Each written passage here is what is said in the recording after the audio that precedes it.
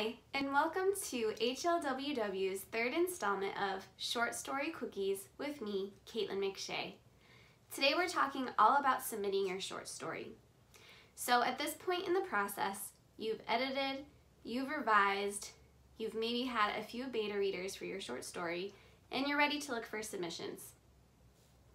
The submissions process can be long, it can be intimidating, and it can be frustrating. However, I hope this video helps with the process at least a little bit. The first step for submitting your work is looking for publications that are open and accepting what you have to offer. There are two websites I strongly recommend for anyone looking to submit a short story. The first website is Duotrope. Duotrope is an amazing website where you can look for thousands and thousands of publications that are accepting your type of work. The one catch with Duotrope is that it is not free. It usually, if you decide to subscribe to it, it's about $50 a year, I believe.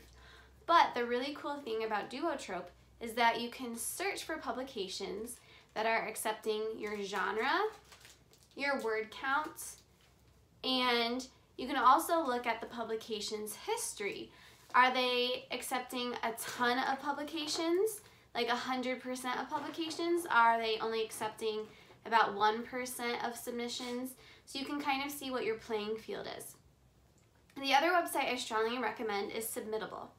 Submittable is a free website, and that also has thousands and thousands of publications you can submit to. That one you have to sift through things a little bit more, but it's still a great option if you're not quite ready to pay money to look for publications to submit to.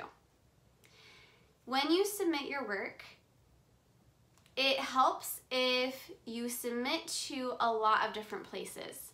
So most publications will say that they accept simultaneous submissions, which means that you can submit your work to their publication and as many other publications as you'd like to. This is a good thing because sometimes it can take months to hear back from different publications, and you never know where or who's going to accept your work. So definitely look for publications that accept simultaneous submissions and don't just submit to one place. If a place says they do not accept simultaneous submissions, I would suggest not sending my work to them because the chances of that one publication accepting your work are very small. The next thing is to think about contests.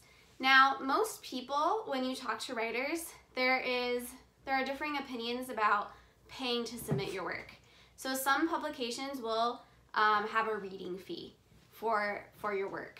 And unless you're really looking for places that maybe just accept 1 to 2% of submissions, it usually is a good idea to not spend a ton of money just submitting work to places.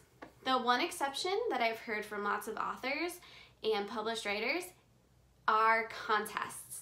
So when we have a reading fee with contests, with guest judges, where the jackpot for winning is significantly more than the reading fee, I would definitely consider paying for a contest.